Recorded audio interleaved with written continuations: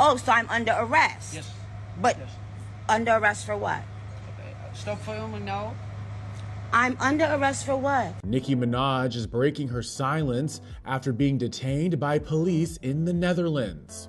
Following the rapper being temporarily detained at the Amsterdam airport for an alleged drug offense, Nicki takes to X on May 25th to apologize to her fans for missing her show and to break down what happened. She writes after finally making it to Manchester, "Thank you to everyone who prayed for me today. May God cover you and all that is connected to you. May you be blessed beyond your imagination.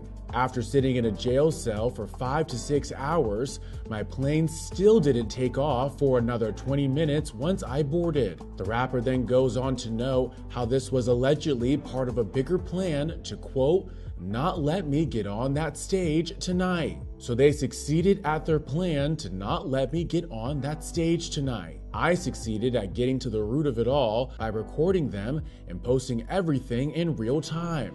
I have so much video evidence. You wouldn't believe it if I told you. I'll have the lawyers and God take it from here though. She ends her post with an apology to her fans and promises a bonus for those that had tickets for the canceled show.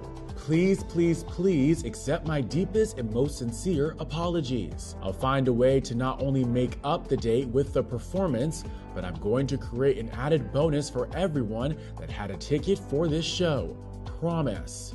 On May 25th, Dutch military police temporarily detained Nicki Minaj in the Netherlands for an alleged drug offense. The Anaconda rapper, who maintained her innocence while live streaming the May 25th incident at Amsterdam's International Airport, was freed hours later and fined. The Royal Netherlands Marechaussee said in a statement in English on their Instagram stories, a 41-year-old American woman detained this afternoon at Schiphol Airport on suspicion of exporting soft drugs has been released. Following consultation with the public prosecutor's office, the suspect received a monetary fine and is now permitted to continue her journey. E! News has reached out to Nicki's rep for comment and has not heard back. Nicki, who was in the midst of her Pink Friday 2 tour, spoke about being detained on Instagram Live. And so you guys, they just said that I have to get in this van and make a statement with no lawyer present. After the pre-rolls they found from bags that they were not authorized to take, that we did not know what they took, and we asked for our bags back. And after the security said, "Oh, those pre-rolls are his."